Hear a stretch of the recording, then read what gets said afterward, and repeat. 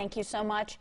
Well, breaking news from overnight. After days of protests, the governor of Puerto Rico is resigning. Governor Ricardo Rosselló announced he would step down shortly before midnight. Laura Podesta explains.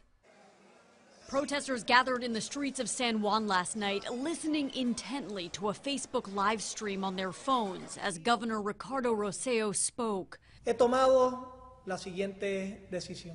At that moment, when he said he would be resigning as governor, jubilation and dancing in the streets. I'm happy, but I am not. We're not settling, you know. This is not about taking one corrupt person out.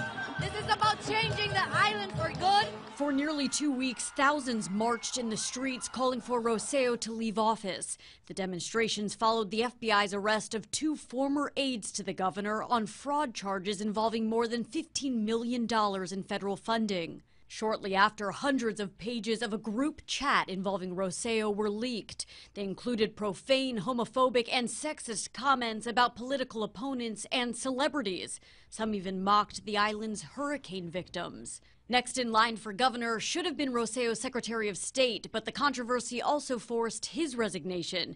That means Secretary of Justice Wanda Vazquez will be the next governor of Puerto Rico. Laura Podesta, CBS News, New York. Well, Rosselló says his resignation is effective next Friday.